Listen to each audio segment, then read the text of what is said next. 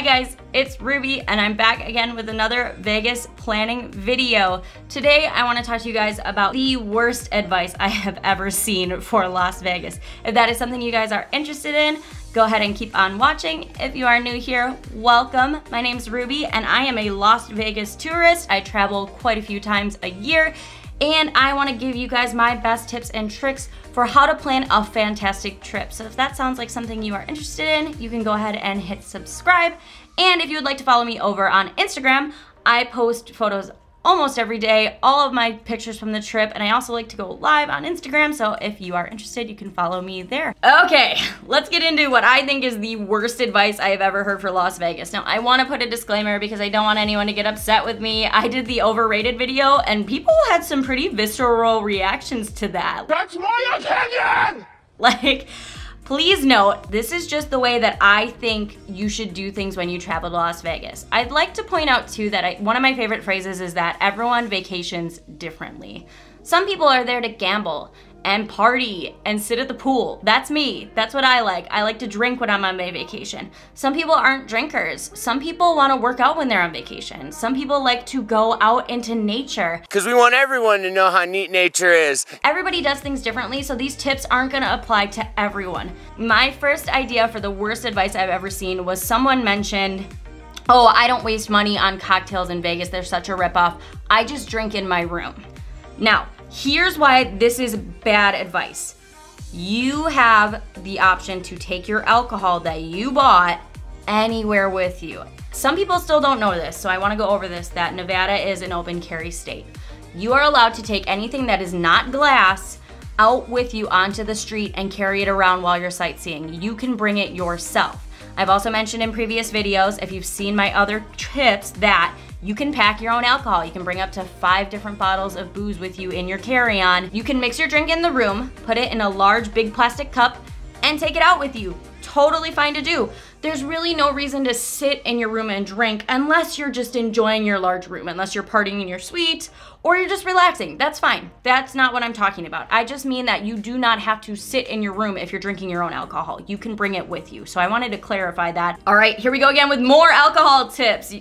If you watch my vlogs, you guys know. You guys make a lot of jokes about my liver. I've been drinking beer since I was 10. I'm kidding. That's not true.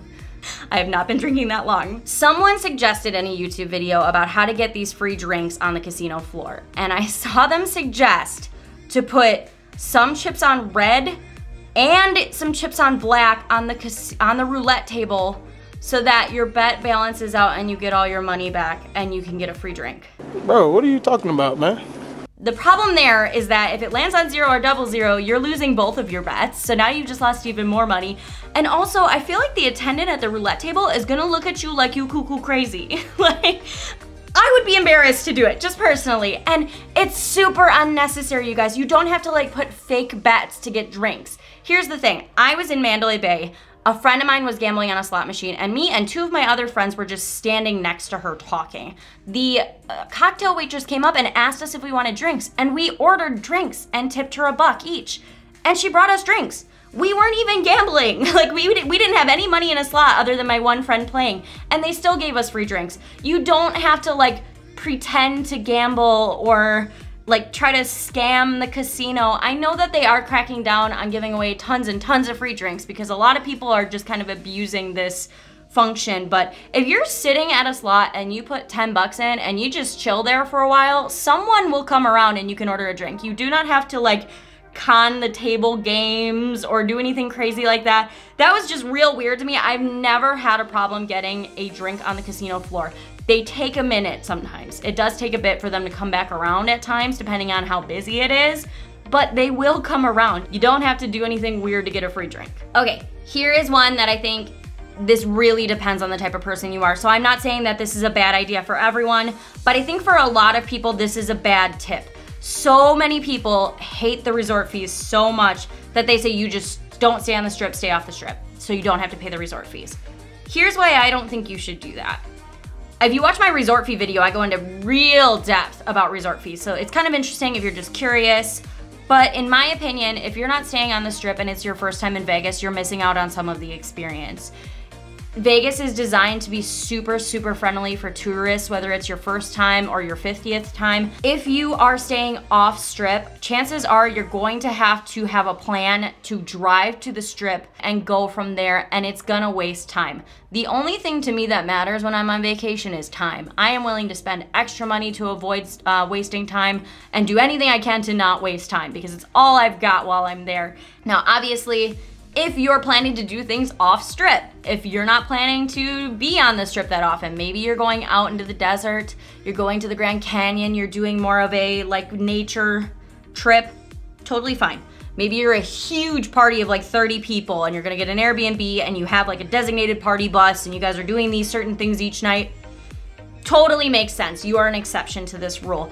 For most people, if you're a couple and you're like, we've never gone and we want to go to Vegas, just find one of the hotels on the strip to stay on because there's so much to do and so much to see and you'll really get more of the feel. Now, you could also stay on Fremont Street. I love Fremont. I do. I have a video on what you can do on Fremont. I am going to be staying downtown on my next upcoming vacation, so you guys should make sure to subscribe so you can see me staying downtown. It's my first time and I'm pretty excited.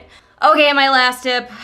I get commented this comment maybe every day, at least twice in my videos. Somebody says it to me and it is the worst advice for me ever. And they just look at me and they say, Ruby, why won't you rent a car?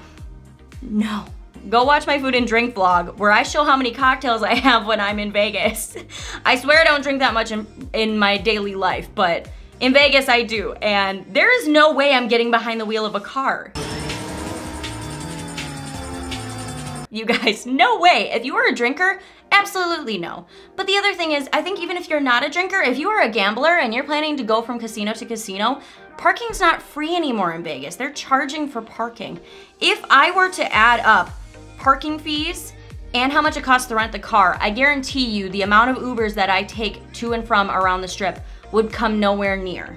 It sounds good on paper, and again, I think if you're somebody who's renting an Airbnb off somewhere, then yeah, you probably will need to do that, and that might be the better option. But if you're staying on strip, there's pretty much zero reason to rent a car, except maybe if you have mobility issues or there's another reason that you have to drive. In that case, obviously you're exempt. For the average party traveler, average group, guys, by the time you split up an Uber 4 ways and you've maybe called like 4 Ubers the entire trip, it's really not gonna be that expensive, so I don't think renting a car is worth it.